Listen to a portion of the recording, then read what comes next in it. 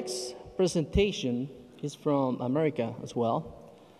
He's the Dr. Tom Gillespie.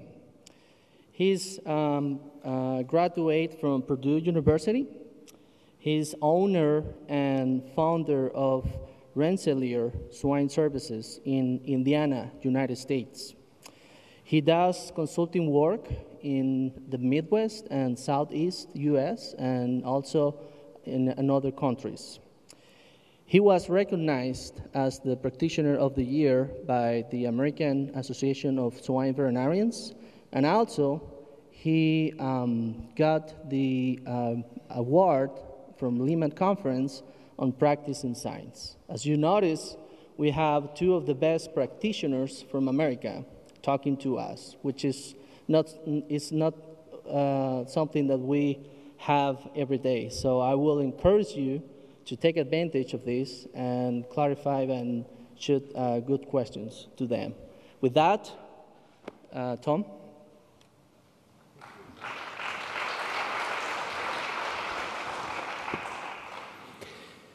Thank you very much, Jose, for that very kind introduction. I want to thank everybody from BI for this opportunity, but especially our colleagues here in China and the producers that are asking the very good questions about, we got to get my presentation up here, don't we? There we go. About how do we control pathogens? And as Jose does that, let me see if I can do this. Dr. Lola made my talk very difficult because he's laid out a lot of the basic concepts of an ARC type of project. What's that for? I don't know that he had to give me a pedestal to stand on here, but in any case, what we've got, my example of an ARC project is going to be different than what Dr. Lola has just laid out. And I want to take some of the science that the speakers this morning gave us, but I want to start with a little bit of history. What brought America to the point that we're at today with our attitude towards PRRS? Well, for myself, it started back in 1986 when a very important client asked me to eliminate a Gillespie's disease in his flow. Now, he asked the question because he realized it was a major pathogen. It was causing him economic harm. So that was his motivation. Well, I started down a path that changed how I looked at practice from this very one question. Now, the reason I find that this is significant for this talk is because I see in my trips over here to China, to other parts of Southeast Asia, I see the same starting point. You're approaching this from where we were at. And hopefully you learn from our mistakes and you can get there faster. You're rapidly consolidating this industry. You're changing genetics. You're selecting sows that can provide more pigs. You're learning how to manage those kind of situations. You're also building structures here that's going to allow you to do that. But in some cases, it's also you're building in some limitations. But the driving force is because you understand better health is going to allow you to produce more pigs. They grow faster because they eat. That's the driving force for all of us. So back a few years ago, we called it mystery swine disease. I sat there and I had flashbacks when we were talking about the high-path PRRS back in 2006 for you guys, because we experienced the same thing. But remember, the virus has changed since the 87 when it first broke out in North America to where it is today. It's more severe. And what we saw then was just the tip of the iceberg of what we're seeing today when we have some very devastating production losses that was outlined. Well, let's fast forward to today. We've had great speakers. We've got a lot of good science behind our belts right now, but maybe our minds are spinning a little bit because of all this, and we're trying to fit these pieces of this puzzle together. And I hope I can do that. So how do we take a practical approach? Tim said that we're kind of the part of the speaking sessions here that's going to help apply some of these tools. And this morning, Dr. Yang, Professor Yang, mentioned the word biosecurity. And I'm going to focus on that, but I'm also going to use an ARC project in our practice that is focused a little differently than what Dr. Lola indicated. Biosecurity means a little something different to each of us.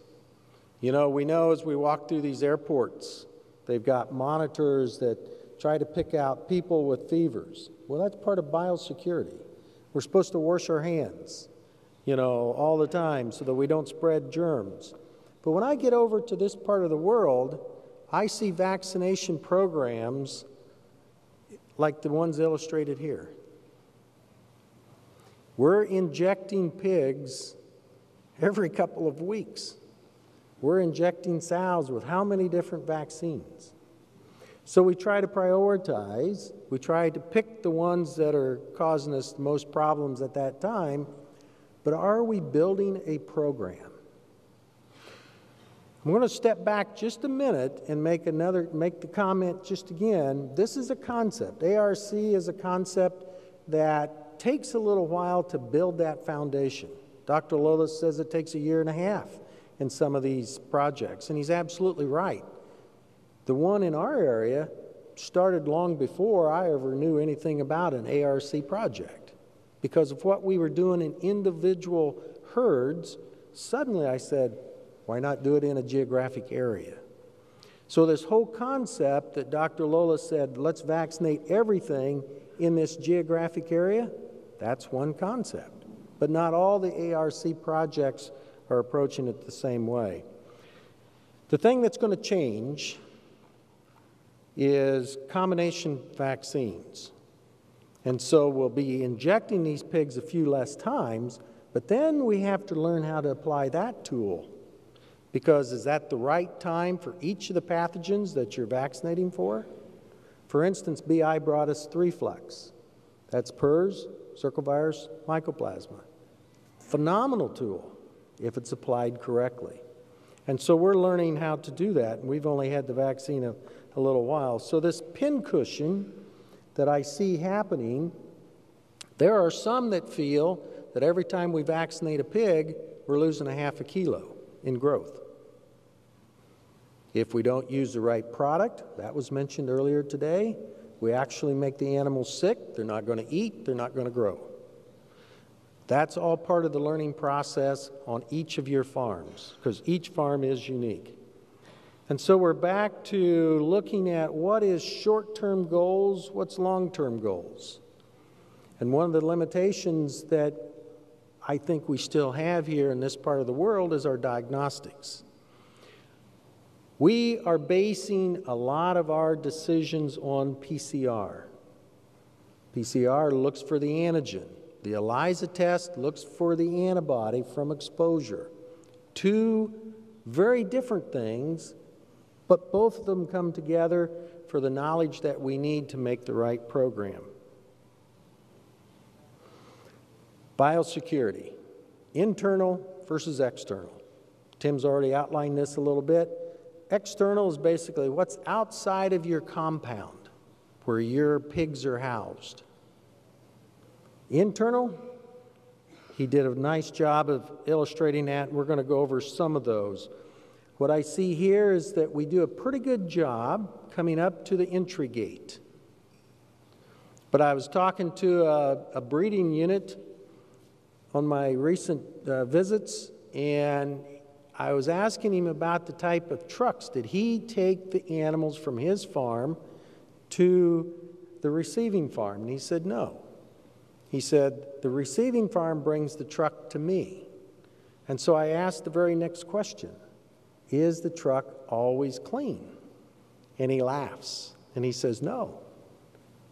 That's a hurdle that I see in this part of the world that we have to understand, is that we move pathogens around on vehicles.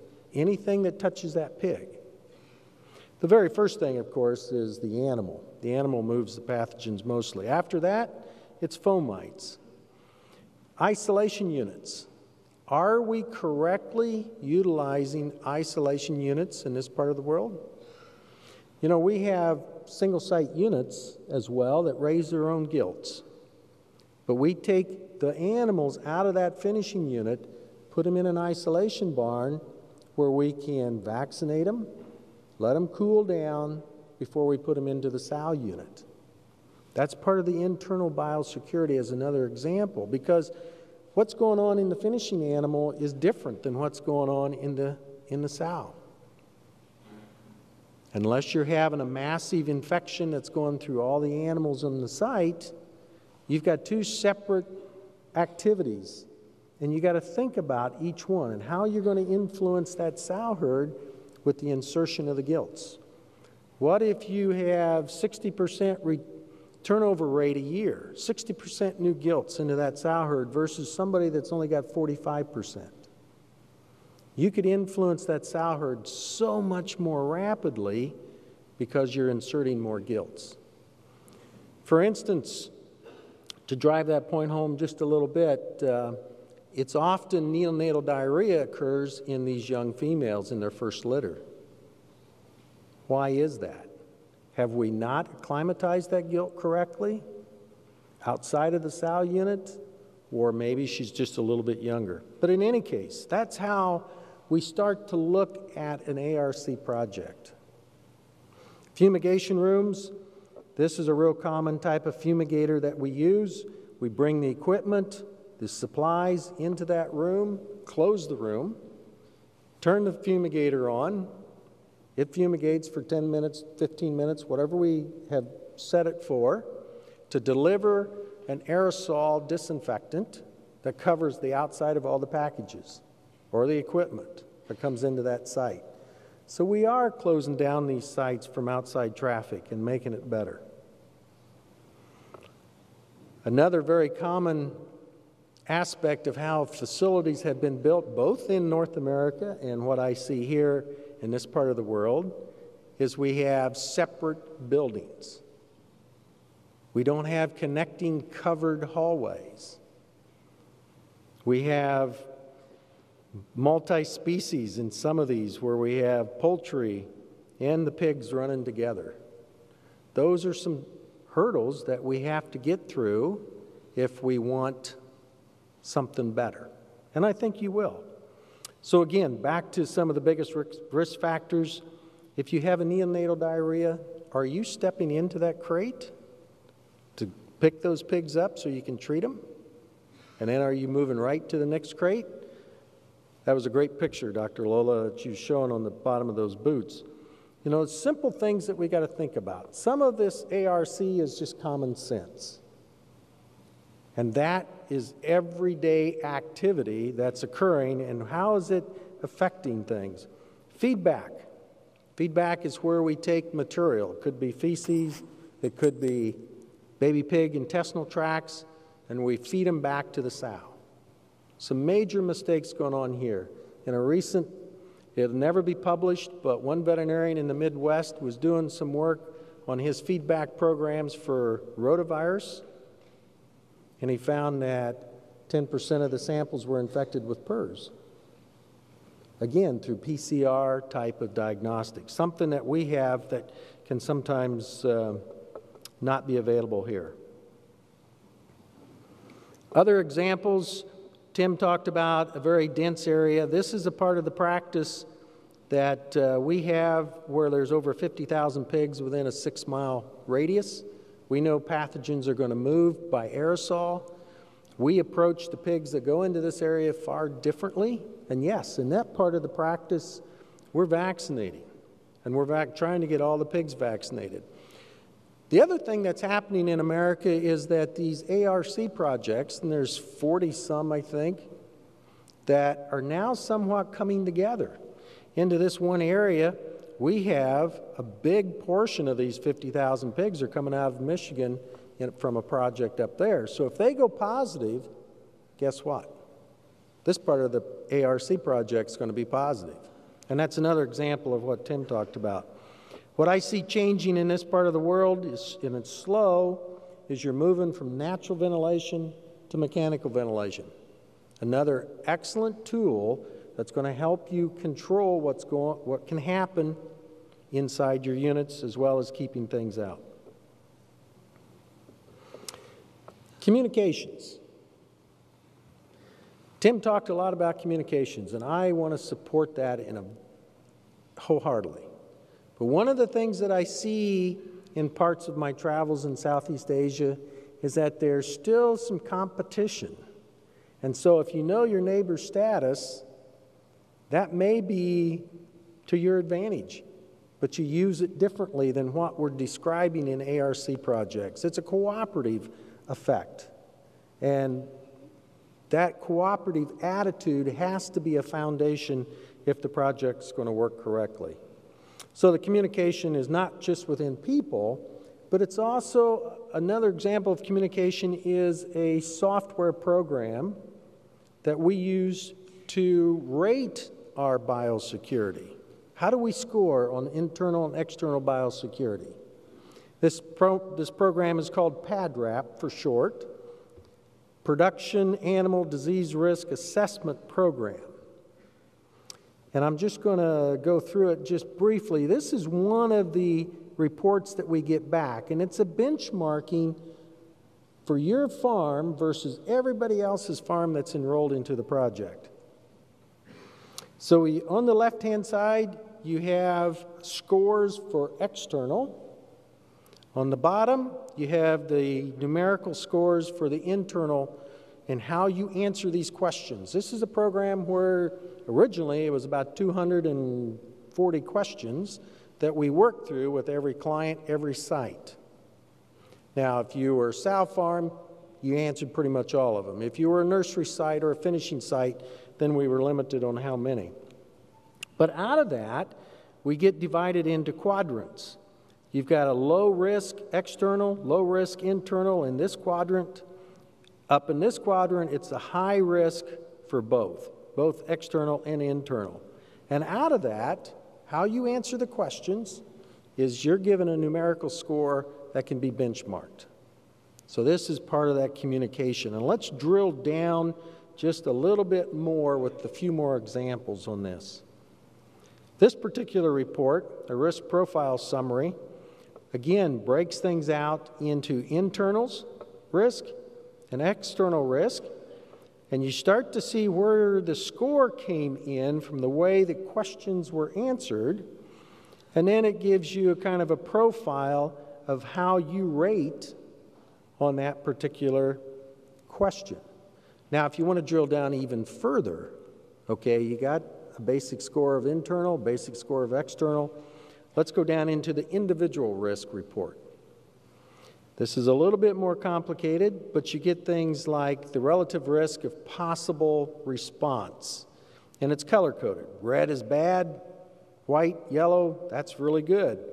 And so it depends on how you answer is how you get a raw score involved, and then you get this kind of an answer that comes over here. So you can take your final numerical value and you can drill down to find out what areas do I need to improve on.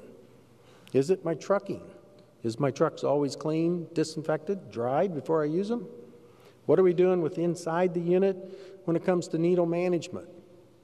Now, one of the early things in our practice when we started to vaccinate for PRRS that we had to correct was needle management. It still can move pathogens. So those are just different issues that we can drill down. Another one, again, it just shows you very quickly here when you've got red all the way across, that's a very high important problem. Maybe you're in a dense area, you know, because that's part of the external aspects. But again, we can drill down and find out more and more and more. And so you summarize the assessments of all this risk. And out of that, it helps develop an attitude of the success, failure, and so forth. We've got clients that don't do everything perfect. They understand the risk because we talk to them about it. And if they break with PRRS, then we go back in, and that's when we try to make some changes if possible. So we can go down from the external, internal, find out what's going on, and continue to drill down and make those changes in management. Application. How do we take the PADRAP score, the PCR results, and start to map them? Now, in this particular project in Northwest Indiana, we're working very close with a governmental group in the state of Indiana. It's called the Indiana Board of Animal Health. They have a person on board that looks at biosecurity from a statewide basis, which is kind of a neat way for the government to help us as veterinarians and producers.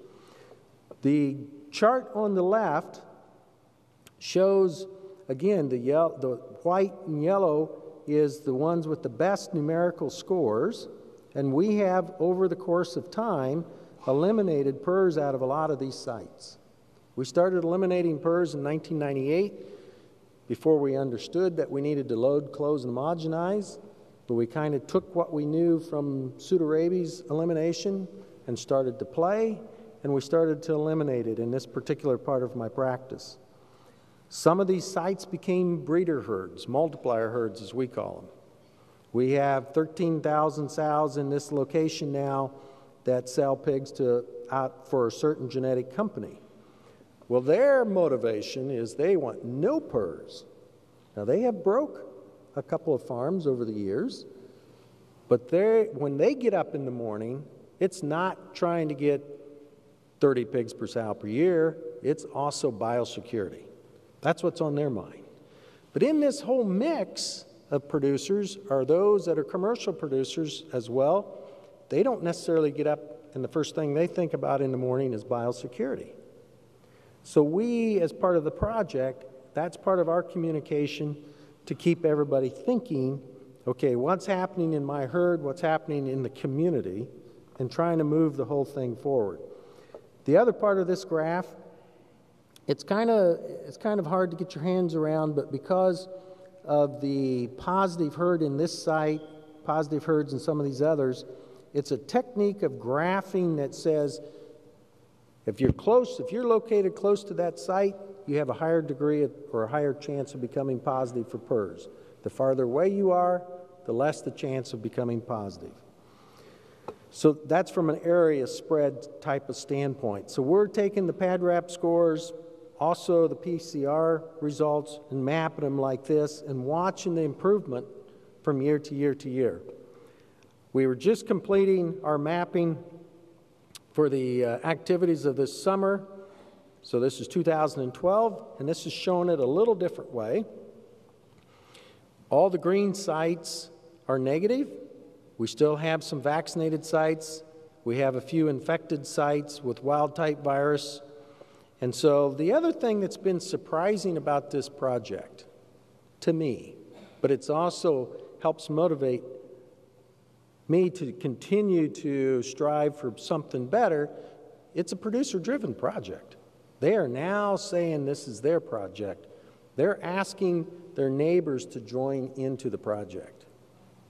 And we still have some in the geographic area that does not want to participate. But we're striving to get those involved as well. Tim is absolutely correct in trying to use geographic areas. This happens to be the state line between Indiana and Illinois.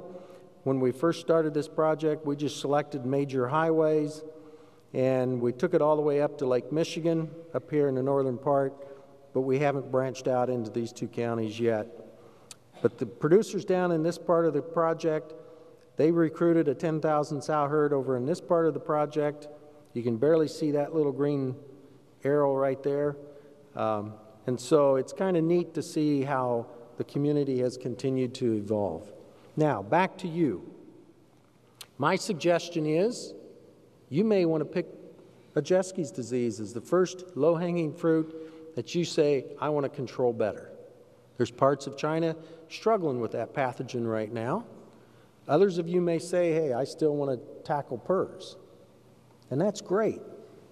Take what we're learning in America and make it your project. That's the key. That's the take-home.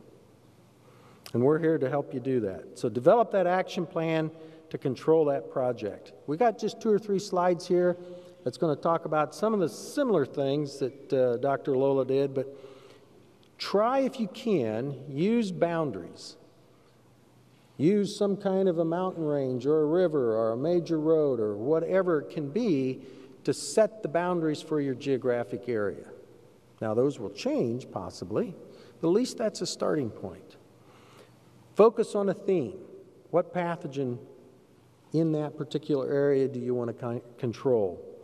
Look at pathogen activity. That's where your testing comes in. Select those diagnostic tests that you have confidence in. And that's how you're going to build the foundation if you want to move this thing forward. The objectives of the project are pretty clear because you want to make healthier pigs. That's what's going to make you money in the long run. Characterize that area so that you know what's going on. And that's where the communications come in. But again, I'm going back to a very fundamental thing, and that is a concept. You've got to get your arms around the concept of what you're trying to do. And you may start with just a farm here and a farm there and figuring out what you can do with the tests available to you, the other tools available to you, and then you start to move things into a geographic area. That's a possibility. What types of productions are you trying to work in? What's the attitude of the farmers? Because it has to be their program. They have to move that thing forward. Tim did a great job of the 5 different steps, the 5 different phases. And sometimes phase 1 and 2 and 3 kind of blend together. You don't have to go step by step by step, but they kind of blend together as you move the project into what it may develop into.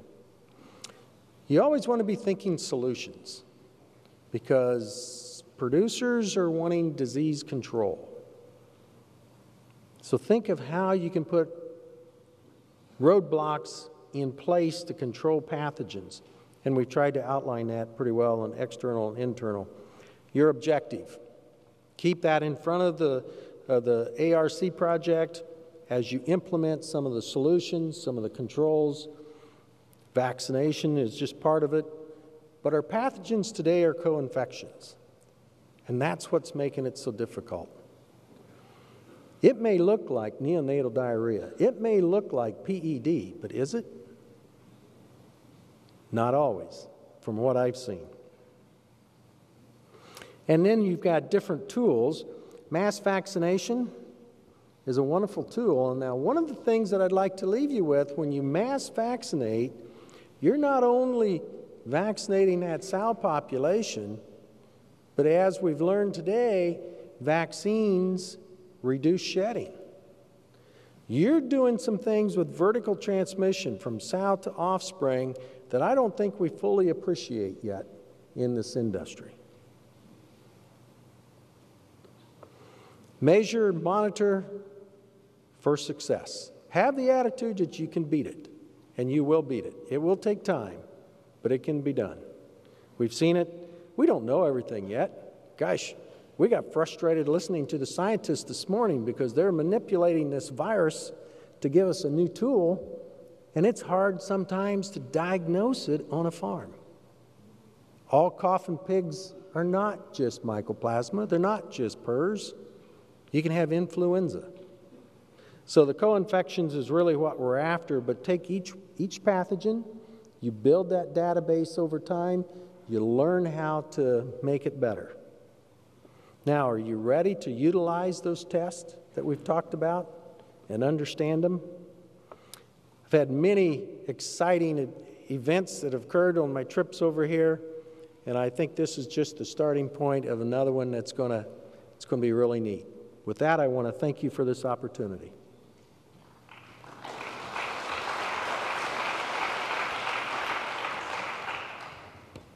Thanks a lot, Dr. Gillespie. We have a good time for questions. So if anybody has a question, please go ahead.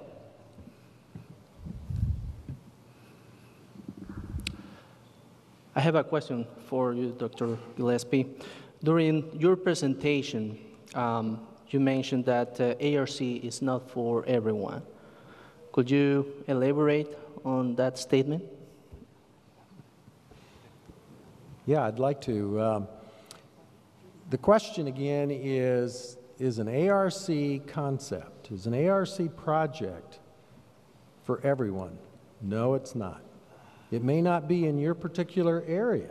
You may be that island surrounded by whatever is in there on a very dense area, and there's no way that you're going to be able to control pathogens.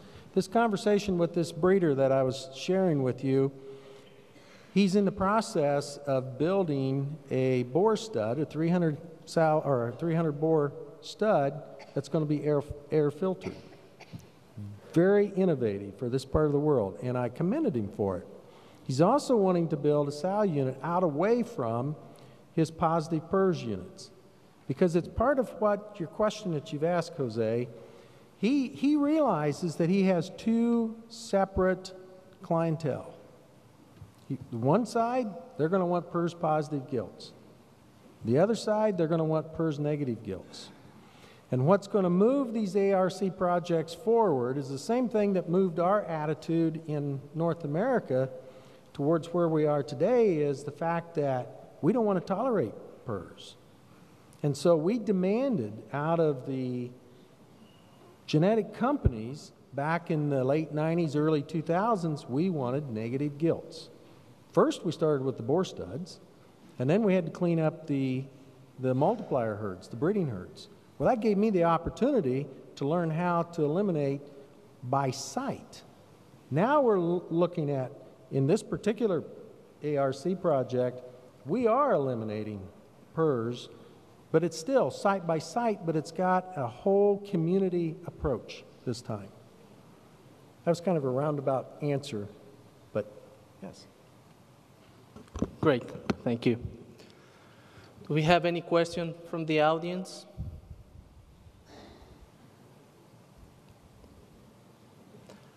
Okay, I tried to summarize these two presentations. Thanks a lot. Give a hand to Dr. Gillespie.